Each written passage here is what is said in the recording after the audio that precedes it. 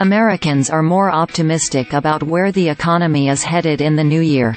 The Consumer Confidence Index, CCI, rose nearly 10% since last month, reaching its highest point since July.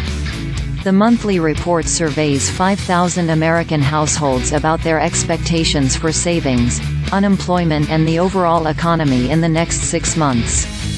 The latest CCI, released December 20, reached 110.7, up from 101.0 in November 2023.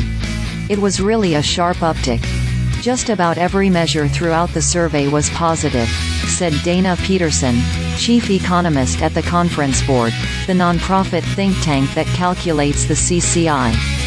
Not only was it the amount of increase that was surprising, but also the breadth of improvement. Peterson credits cooling inflation and the recent decline in mortgage rates for consumers' rosy outlook during the holiday season.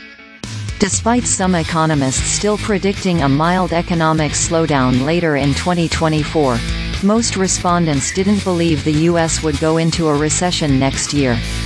Optimism about the economy was visible across all ages and income levels, she said, but the gains were largest among households with income levels of $125,000 and above.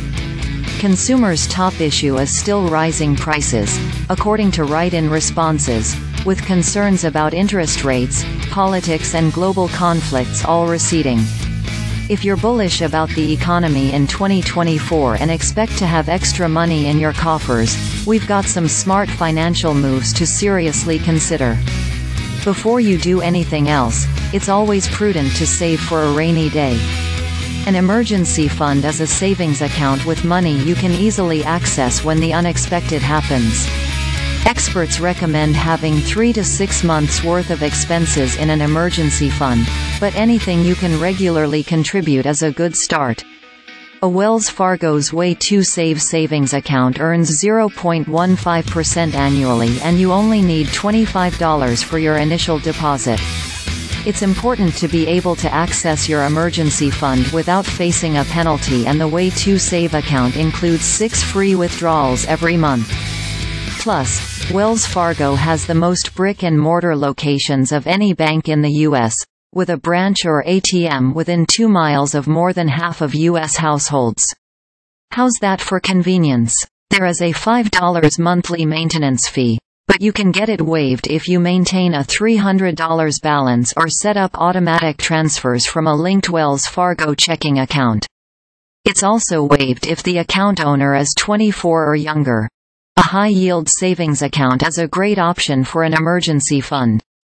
While the typical savings account has an annual percentage yield, APY, below 1%, an HYSA can reach over 5%. At a robust 4.65% APY, LendingClub's high-yield savings is one of CNBC Select's top choices for an HYSA. You can make unlimited withdrawals without a penalty and, if you open the account with at least $100, there's no minimum balance requirement. Though interest rates are expected to dip in 2024, they'll likely remain historically high.